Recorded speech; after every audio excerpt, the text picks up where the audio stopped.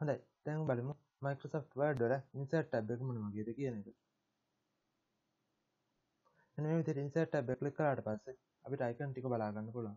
මේකෙත් home tab එකේ වගේම groups වලට වෙන් කරලා ඒක ඇතුලේ තමයි icon තියෙන්නේ. ඉතින් අපි tables කියන එකේ table කියන එක බලමු. මෙන්න මේ විදිහට drop down menu එකක් විදිහට තමයි අපිට බලා ගන්න පුළුවන් වෙන්නේ. මේ උඩ තියෙන කොටු වලින් අපිට සීමිත ප්‍රමාණයකට columns rows කියන්නේ 10ක් 8ක් අපිට ලබා ගන්න පුළුවන්.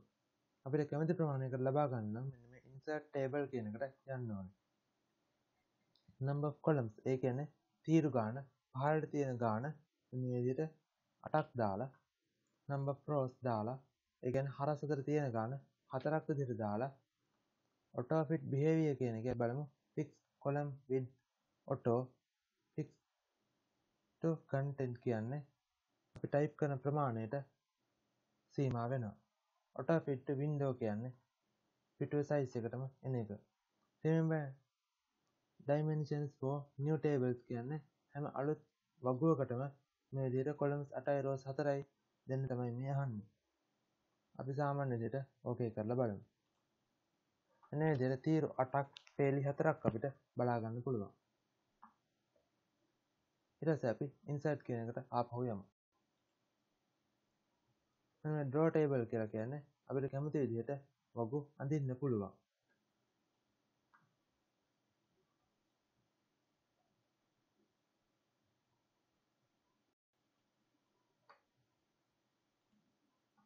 මෙන්න table එකට ගිහිල්ලා ඊට පස්සේ අපි quick tables කියන එක බලමු.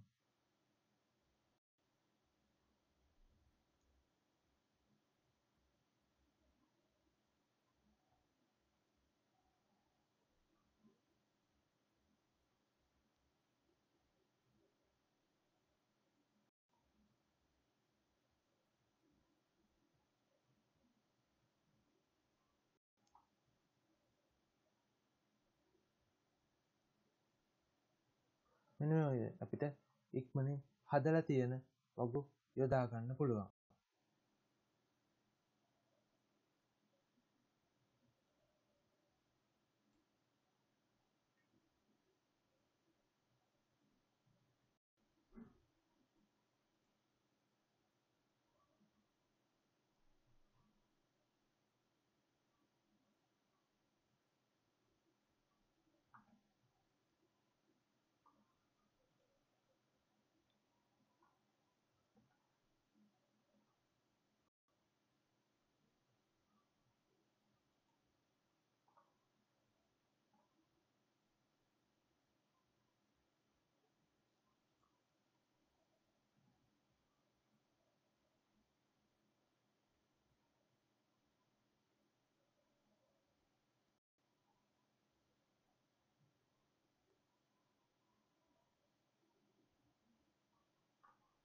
ඊට පස්සේ අපිට මෙන්න මේ table එකක් උඩ ක්ලික් කළාට පස්සේ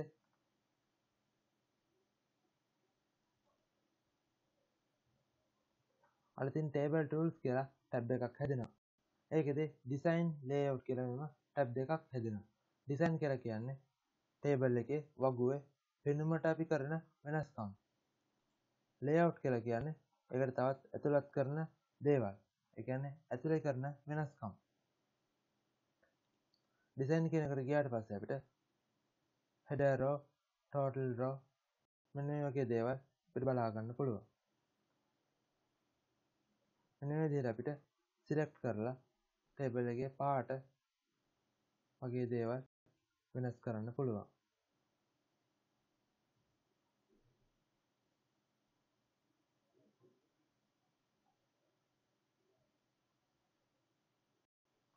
ඊට පස්සේ අපිට layout කියන එකට ගිහිල්ලා තවත් මේකට එකතු කරන්න වගේ වෙනස් කරන්න දේවල් පුළුවන්.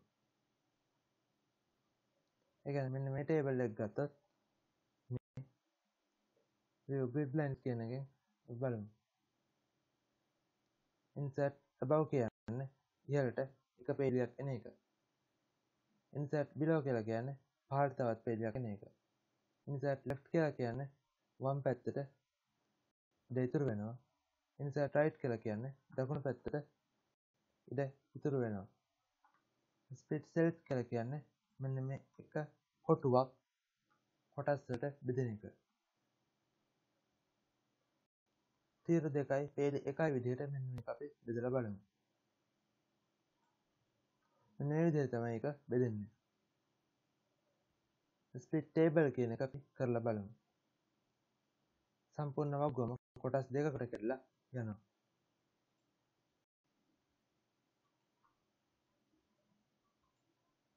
ඊට පස්සේ අපි මෙන්න මේ ටික බලමු මොන වගේ වේද කියලා.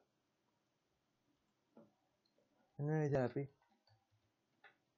නමක් ටයිප් කළාට පස්සේ මේක පිහිටන්නේ කොහෙද, alignment මොනවද කියලා අපි බලමු. align top center. ඒ කියන්නේ උඩ මැදට වෙන්නේ තමයි මෙන්න මේක ගන්න. align to right.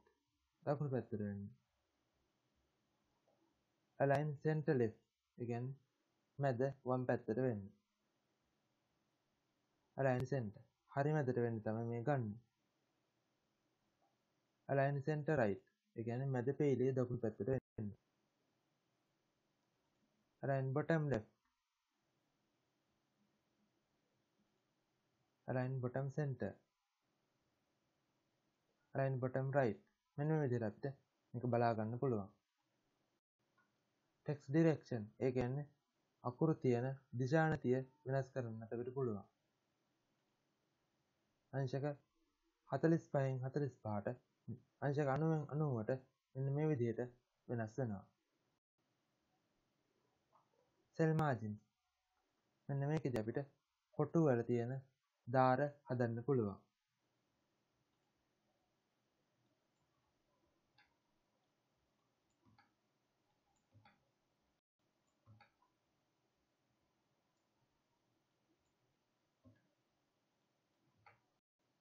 මෙන්න මේ විදිහට ඕකේ කියලා දුන්නොත් එහෙම කොටුව 1 1 විදිහට හදෙනවා. ඒක අන්ඩු කරාට පස්සේ තිබුණු තත්ත්වෙටම එනවා.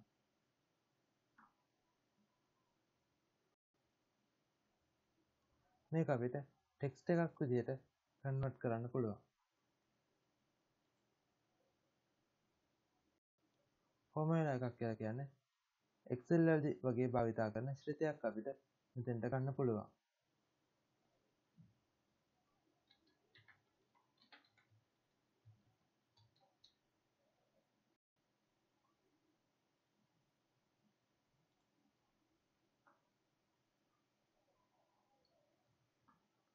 මේ ටේබල් එකක වම් පැත්තේ උඩ මෙන්න මේ එන අයිකන් එක අපිට එහාට මෙහාට කරලා ටේබල් එක හදා ගන්න පුළුවන්.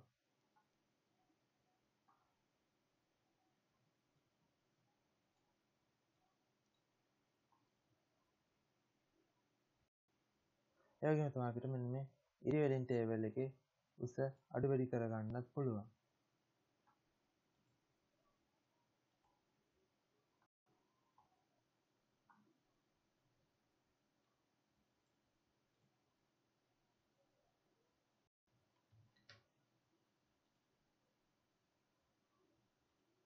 මෙන්න මේ ටේබල් එකේ අපිට දකුණු පැත්තේ පහළින් තියෙන මේ කොටුවෙන් ටේබල් එකේ දිග පළල අපිට වැඩි කර ගන්න පුළුවන්.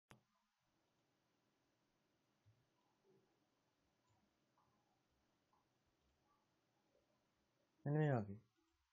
ඊට පස්සේ මේ ටේබල් එකක් උඩ ක්ලික් කළාට පස්සේ ඩිසයින් කියන එකේ අපි ඊට ටික බලමු. ඉරේසර් කියලා කියන්නේ මෙන්න මේකේ අපිට ටේබල් එකක් කැමති විදිහට මක් කරලා දාන්න පුළුවන්.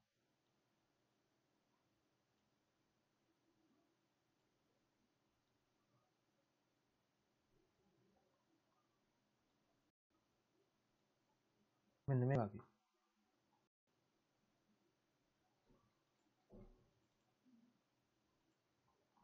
ඊට පස්සේ අපි මෙන්න මේ layout වලට ගිහිලා ඊට ටික බලමු.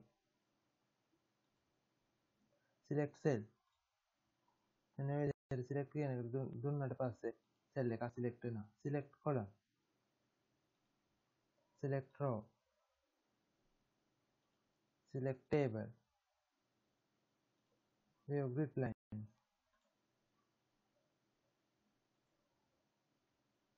properties. ඒ කියන්නේ අපිට මේ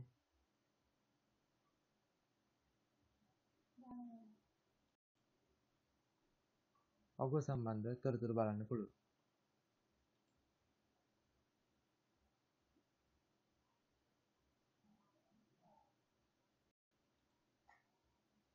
distribute rows කියලා කියන්නේ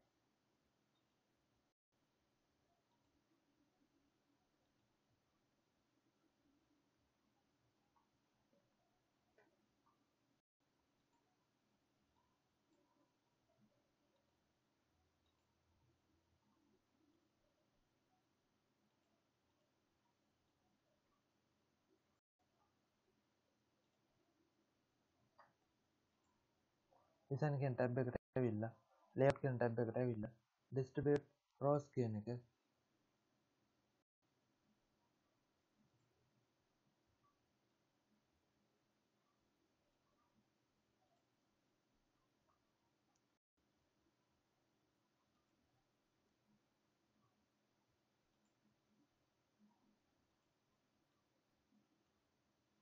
distribute columns කියන එක ක්ලික් කරාට පස්සේ අපිට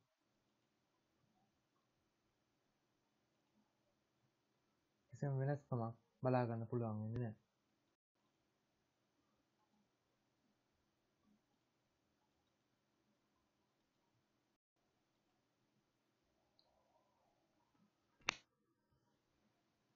මේ වගේ තවත් වීඩියෝ එකකින් අපි ආයෙත් හම්බ වෙමු.